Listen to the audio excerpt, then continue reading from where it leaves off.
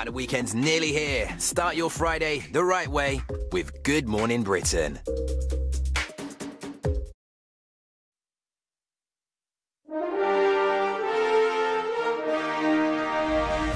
Good morning, Britain. Prince William won't go to next month's World Cup as protests grow over Qatar's human rights record.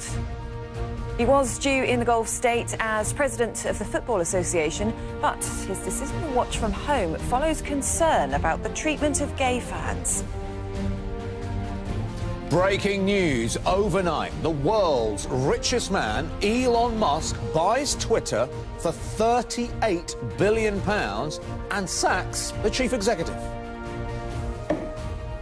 Also this morning, it's stalemate at Stormont as a midnight deadline to form a government passes without a deal. Well, an election is now inevitable. Sinn Féin blames the DUP. But the unionists say they won't budge until the post-Brexit trading deal is scrapped, a crucial test for the new Prime Minister. Harmony Rose's new knees. We're catching up with one of our previous Pride of Britain heroes as she becomes the youngest person in the world with revolutionary computerised joints. Oh, adorable.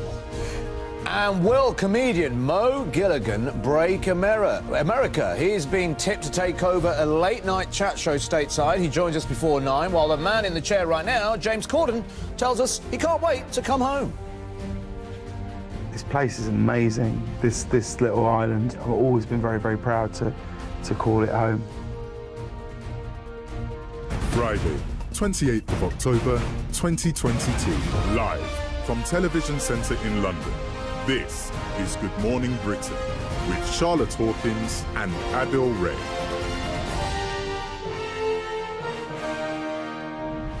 Hello there, good morning. It has just gone 6 o'clock. Welcome to the programme. And it's Friday. It is Friday. It is Friday. Do you have a Friday feeling? We do have a bit of a Friday feeling. And do you know what the good news is? Because the clocks go back. Oh, yeah. Over the weekend, you get an extra hour in bed on Sunday. Don't forget that one. Wow. That'll put spring in your step. Although it does mean darker mornings. Right.